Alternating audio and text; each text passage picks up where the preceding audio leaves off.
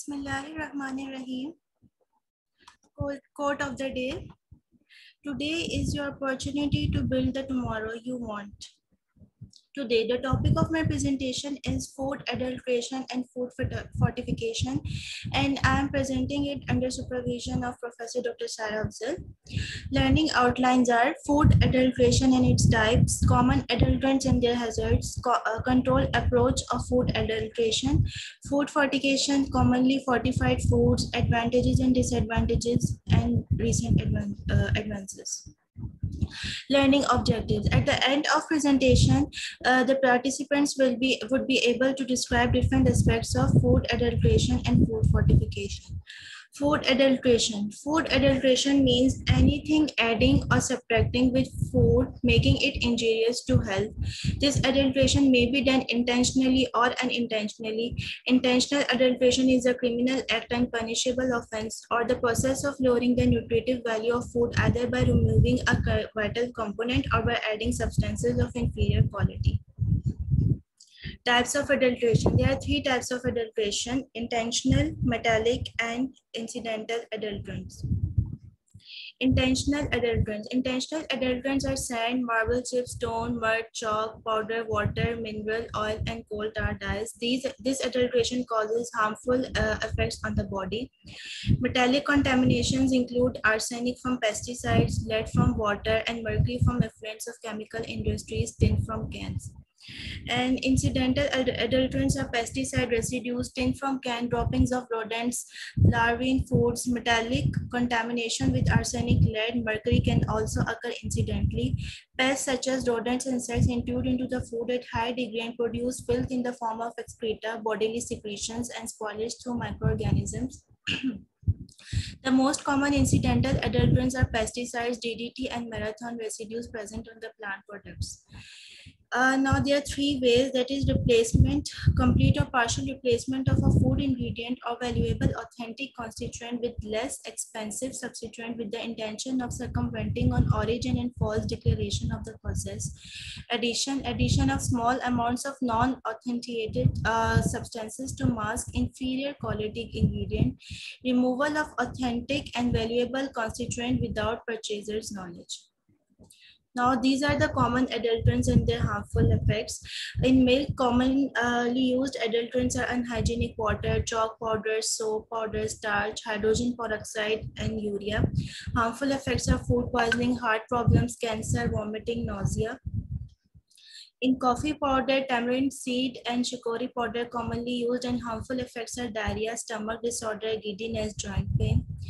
In turmeric powder, commonly used adulterants are yellow aniline dye, non-permitted colorants like methanol yellow, and their hazards are carcinogenic and stomach disorders.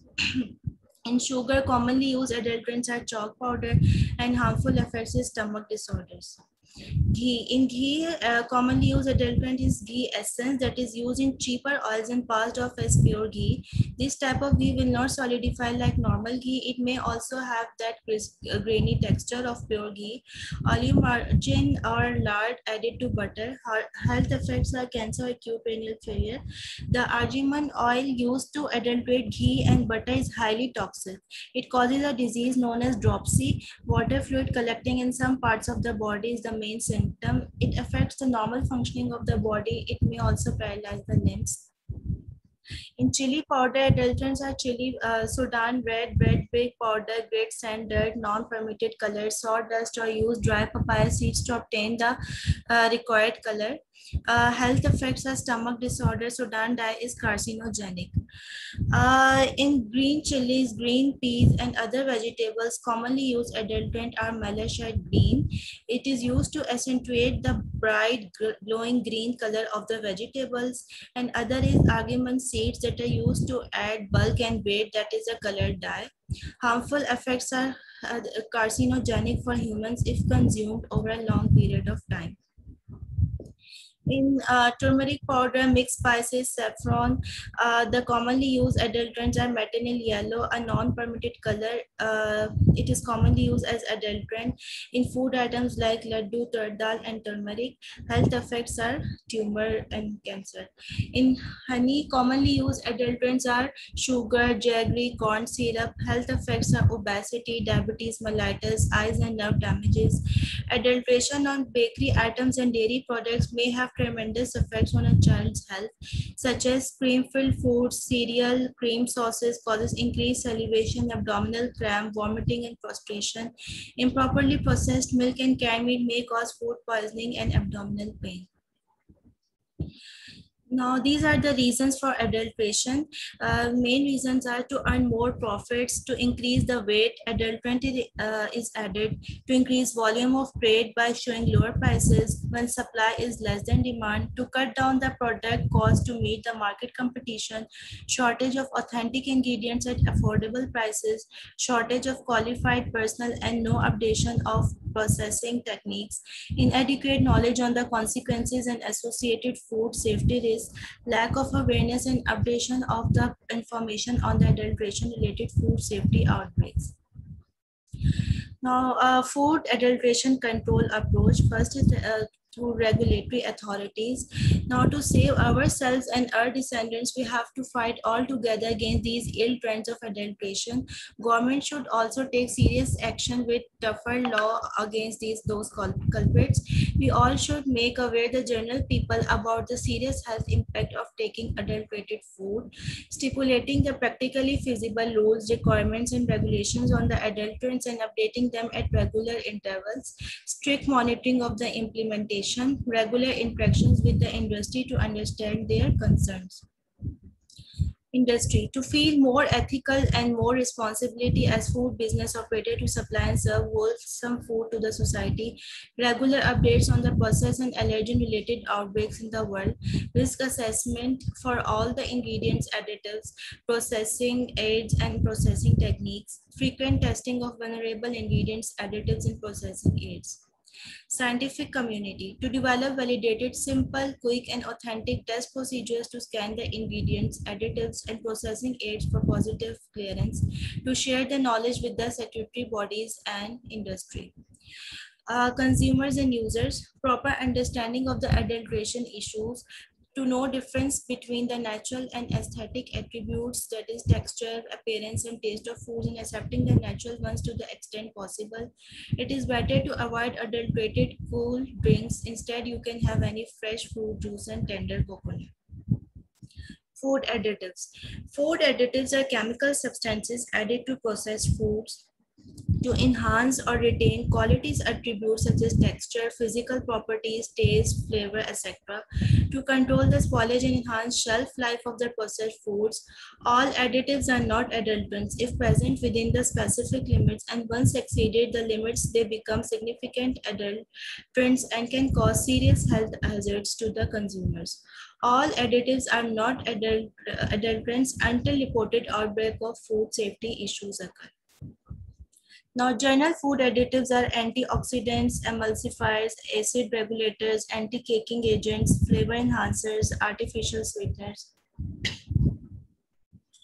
Functions of food additives. There are 5 functions of food additives.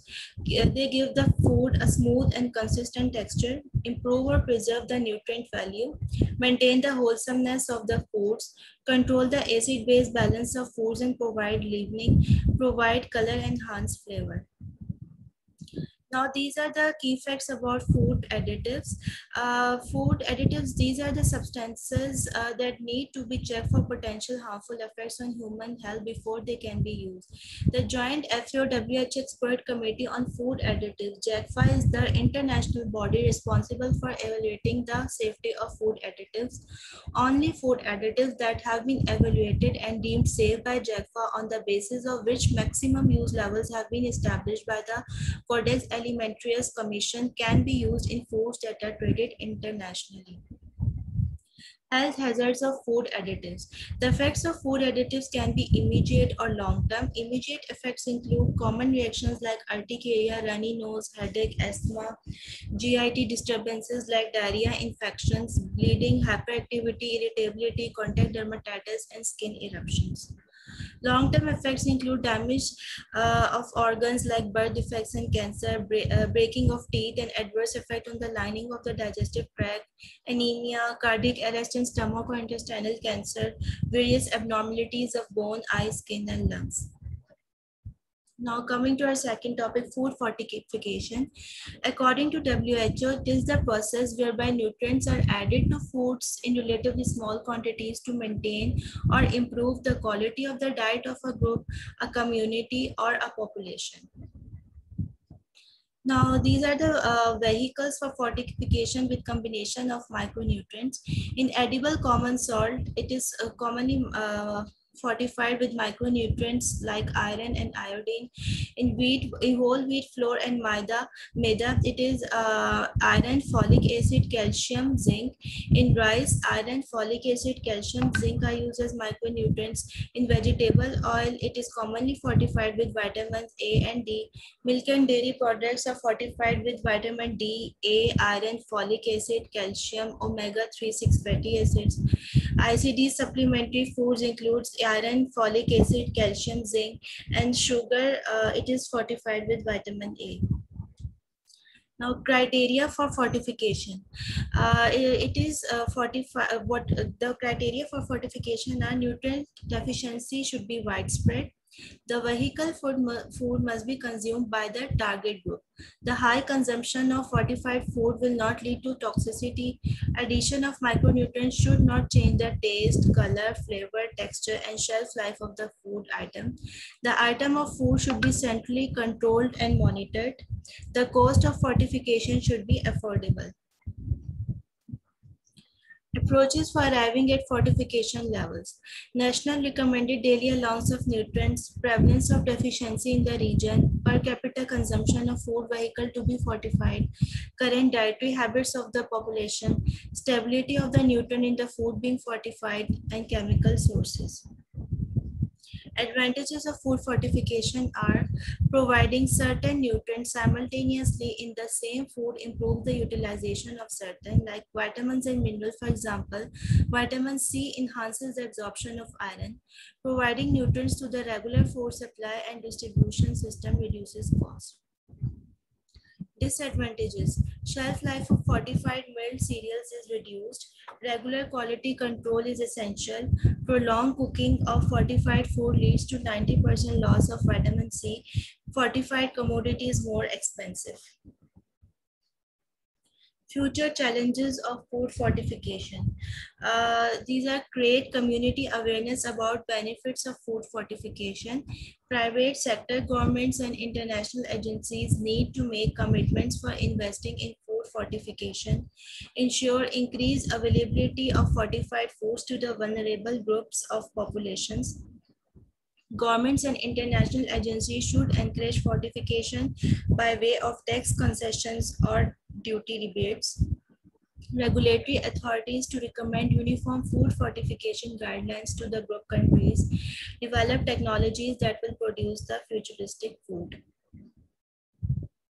Now coming to recent advances. These are the guidelines that are published by WHO on food fortification with micronutrients. The main purpose of these guidelines is to assist countries in the design and implementation of appropriate food fortification programs. They are intended to be a resource for governments and agencies that are currently implementing or considering food fortification, and a source of information for scientists, technologists, and the food industry. Pakistan's long-standing burden of malnutrition. More than half of the women and children in Pakistan lack adequate levels of essential micronutrients such as iron, folic acid, vitamin A, and vitamin D. Poor nutrition and micronutrient deficiencies in childhood have profound effects on immunity, growth, and cognitive development. According to recent estimates by the United Nations Food and Agriculture Organization, 37.5 million people in Pakistan are not receiving proper malnourishment.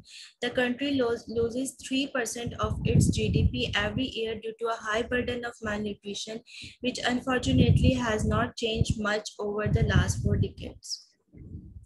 Now, there is the fortification program. It is a 5-year investment by the UK government, and it aims to support the government at federal, provincial, and district level to support the wheat flour and edible oil or ghee industries through technical assistance. It is a collaboration with Mott McDonald's, and it is implementing a large-scale food fortification program in 56 districts across Pakistan to support the national and provincial government's fortification efforts. Now, the impact of this collaboration is that it is increasing our reach. In 2019, this collaboration helped us to increase the total production of fortified edible oil and wheat flour in Pakistan, ensured that more than 65 million people in the country had access to critical micronutrients. The impact was 70% functional mills fortifying wheat flour, 62.6 million people consuming fortified oil, and 2.5 million people consume fortified wheat flour. Now it is a graphical representation showing that 96% of oil or ghee is fortified throughout the Pakistan, 97% in Punjab, 94% in Sindh, and 99% KPK, 87% in Balochistan, 94% in Islamabad. And overall 14% of the floor is fortified, out of which in Punjab it is 16% floor is fortified, in Sindh 99% floor fortified, and in KPK 14% of the floor is fortified, in Balochistan 14% of floor is fortified, in Islamabad 9% of floor is fortified. Now, benefits of fortified food. Research reports find that the key benefits of fortified foods are iron. It improves cognitive and learning abilities of children, increasing work performance of adults, reduces anemia in women, children, and adults. Folic acid, it reduces the chances of mental and physical disability in children. Folic acid is crucial for proper brain function and plays an important role in mental and emotional health. Zinc, it improves growth, immune system, improves bone and teeth formation, provides minerals for brain and body, improves cognition and energy levels. Vitamin B12 maintains functions of the brain, improves maternal health and cognitive development. Benefits of edible oil ghee fortified with vitamin A and D. Vitamin A improves vision and cures night blindness, healthy function of immune system, develop white blood cells, and vitamin D improves bones and muscle health. New global alliance brings food fortification to world process. There is a line called Global Alliance for Improved Nutrition press release. For just pennies per person per year, the new Global Alliance for Improved Nutrition GAIN plans to bring the benefits of foods fortified with vitamins and minerals and end micronutrient deficiency for the poor in developing countries, which can save millions of lives and prevent crippling conditions such as blindness and mental retardation. GAIN will assist recipient countries in putting iron, iodine, vitamin A, folic acid, and other vitamins and minerals into everyday foods like salt, flour, oil, sugar, and soy sauce, depending on each nation's food habits. Research has demonstrated that fetal death, blindness, anemia, mental retardation, and many common infections that kill the young and the weak are prevalent in developing countries simply because individuals lack adequate essential vitamins and minerals in their diets. One of the most successful programs has been the addition of iodine salt to prevent mental retardation and IQ loss. Some 70% of all salt now consumed worldwide is iodized. The GAIN initiative is going to make a real difference in people's lives. For example, 5 to 6 years from now, children will not be going blind anymore in recipient countries that fortify foods with vitamin A. Now coming to food adulteration, these are the articles, papers. First is malpractices of milk adulteration with chemicals and its impact on nutritional status of preschool children in Peshawar, Pakistan. Here, a research was conducted in Peshawar to investigate contributing role of chemical adulterants in fresh milk on nutrition status of under 5 children. Total 203 households having under 5 years children were randomly selected. Fresh milk samples were randomly collected from the household and tested for the presence of chemical adulterants. Children's nutritional status were assessed taking measurements on weight, height, length, and mid-arm circumference. Children nutritional status were assessed comparing their anthropometric measurements with WHO gold standards. Then chemical adulterants including formaldehyde, boric acid, urea, and hydrogen peroxide were found in 77 of the milk samples or 38% of the milk samples. Children in the adulterated group consumed adulterated, that is the group that consumed adulterated milk for more than 6 months, had significantly lower body weight, mid upper arm circumference, and weight for HC score comparing with those in the non-adulterated group. And there was significant association with that. Consumption of adulterated milk was among the risk factors for poor nutritional status. It was concluded that consumption of adulterated milk contributed significantly to the poor nutritional status of under 5-year children living in the study areas. Then there is another paper, qualitative analysis of milk adulterants in various samples of milk available in local market of Lahore, Pakistan. It was to perform the qualitative analysis of milk adulterants in various samples of milk available in local market of Lahore. An experimental study was conducted in FAST lab. Qualitative analysis of milk samples were performed, and total 9 samples were taken from 3 different varieties: fresh milk, pasteurized milk, and Tetra Pak milk. All the milk samples contained urea by giving distinct yellow color on analysis, and it was concluded from the study that various samples of milk contained adulterants as urea, sorbitol, hypochlorite, cane sugar, and carbonate by giving distinct colors. Among the milk samples, pasteurized samples were having comparatively better results in context to qualitative analysis. Then there is contamination of red chili with aflatoxin B in Pakistan. A survey of red chili for contamination with aflatoxin was performed on different samples comprising whole crushed and powdered red chili collected from various stores located in the city of Karachi. After performing chromatography and confirmatory tests, it was found 66% of samples were contaminated with aflatoxin B1. And aflatoxin B1 is a potent hepatotoxic and hepatocarcinogenic mycotoxin produced by the Aspergillus flavus group of fungi. It is also a mutagenic, teratogenic, and causes immunosuppression in animals. Now coming to MCQ session. Staple foods such as cereal, grains, and rice might get fortified with this nutrient to prevent visual impairment. Vitamin D. Vitamin A. Yes, right answer is vitamin A. What was the original purpose of food fortification? To decrease the occurrence of nutrient deficiencies, to make foods easier to digest, to lower cholesterol, to increase absorption of nutrients in the digestive tract, to boost sales of processed food. To decrease the occurrence of nutritional deficiencies. Yes, right answer is A. Which 2 diseases can be prevented by double fortified salt? Iron deficiency, anemia, night blindness, goiter, A and B, and A and B. yes, right answer is A and B. Because in double fortified salt, iron and iodine are used as fortification. So it is used to prevent the iron deficiency, anemia, and goiter. Green leafy vegetables are commonly adulterated with malachite green, chicory powder, arginine salts, A and C, or A and B. A and C. Yes, right answer is D, that is A and C. Because chicory powder is used as adulterant in coffee powder or tea.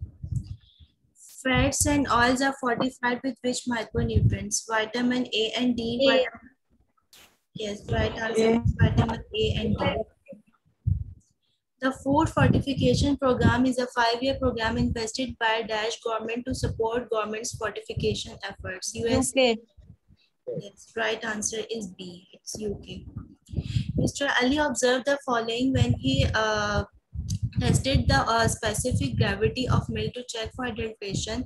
The specific gravity was lesser than that of pure milk. He complained to the milk vendor and the next day checked the specific gravity again.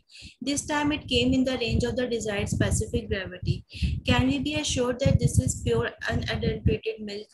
The possible options are yes, definitely, no, definitely, unsafe, maybe safe, none of the mentioned. B.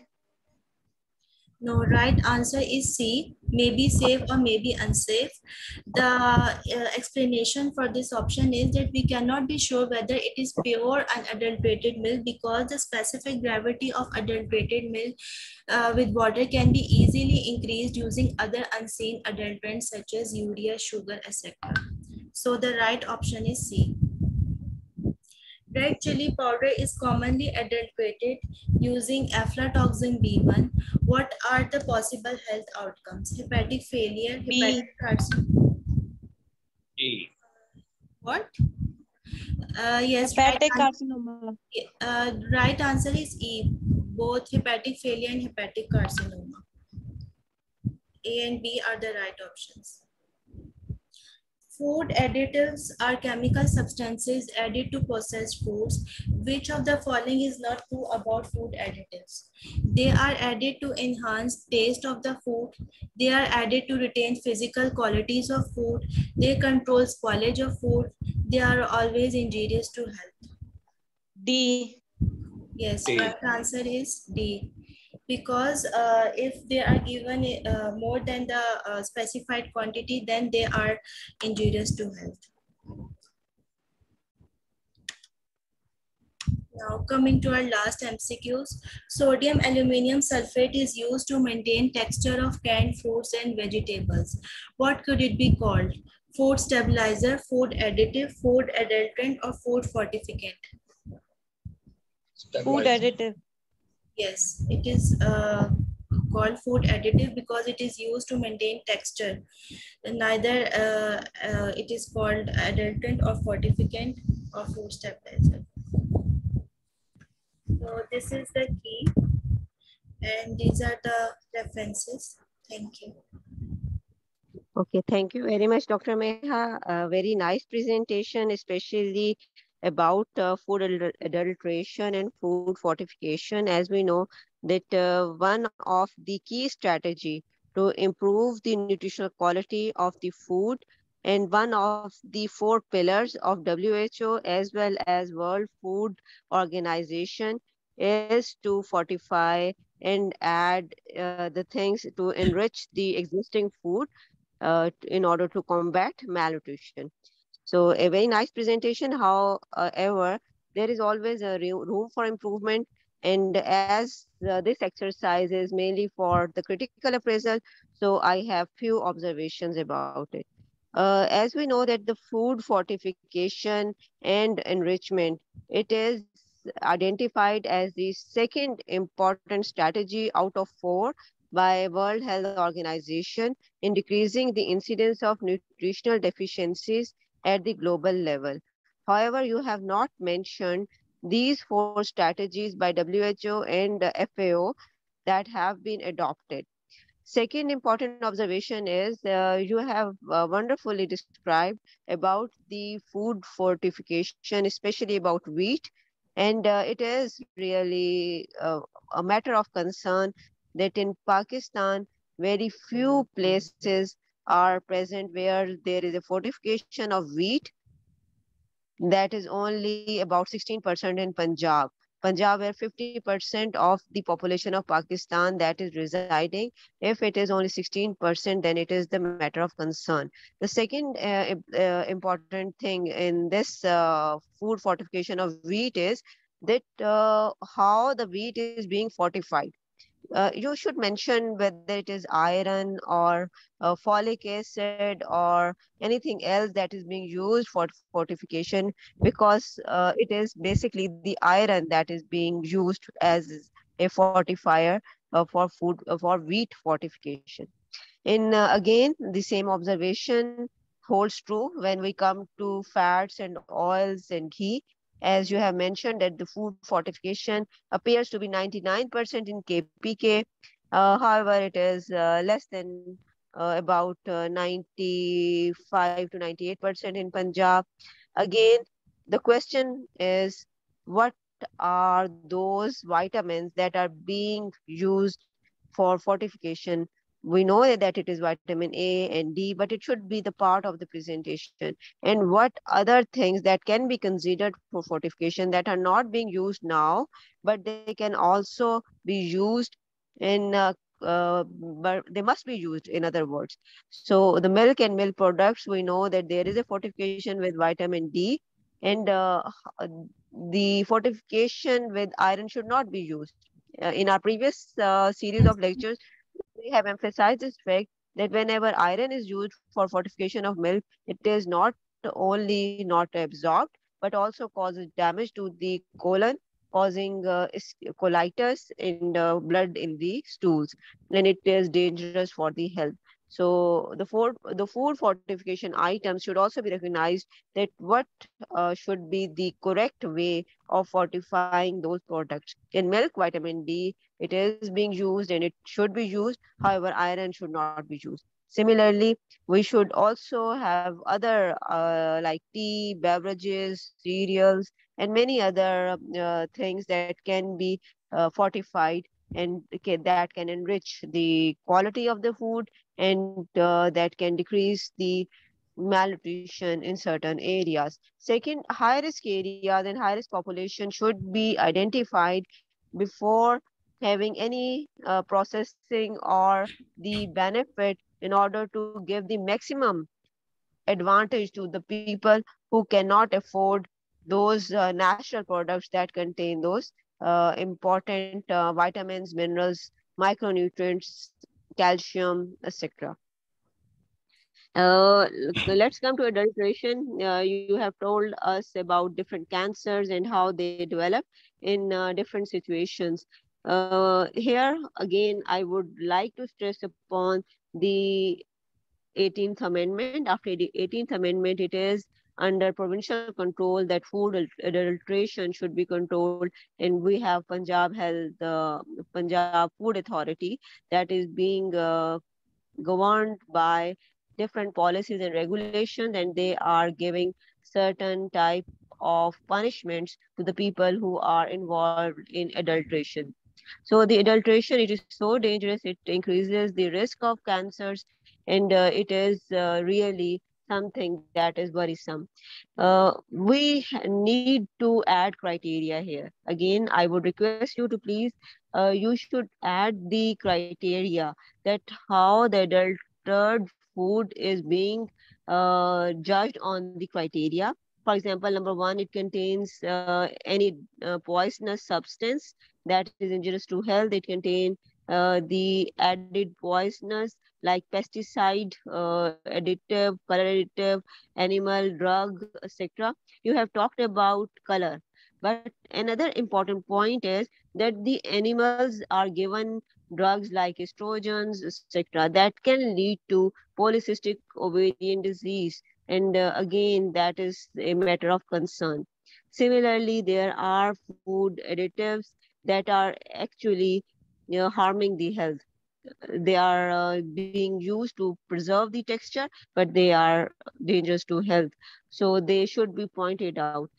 Another important point is that when there is a unsafe, decomposed, putrefied, filthy substance where the food is being stored or prepared or processed before packaging, again, that can lead to health hazard and adulteration. So the area where the food is being prepared, packed, especially bakeries and factories, food factories, they should be free of insects, rodents, birds, infestation, etc., in order to give the healthy food. That is why we have seen that Punjab Health Authority has sealed many bakeries, restaurants, etc., in order to decrease this harm. Next important point is that whenever there is a dietary ingredients, that should be mentioned on the package, so that some people maybe having certain diseases, chronic diseases or illnesses, and they are at the risk of having more potassium, sodium, like in hypertension, or they have to restrict their diet for only potassium, like in renal failure, or they have to restrict their sugar content, for example, in diabetes mellitus, obesity, etc. So the labeling of the food, that is of paramount importance. Again, the regulations, they are present for labeling the food, but they are, if omitted, again, that comes under food adulteration. If the correct labeling is not present, if something that is present on the label but it is not present actually in that food, again it comes under adulteration. So this is very important aspect that has been missed about food labeling. It should also be included. Another important thing is about MCQs. If you please go to your MCQ number 8, please.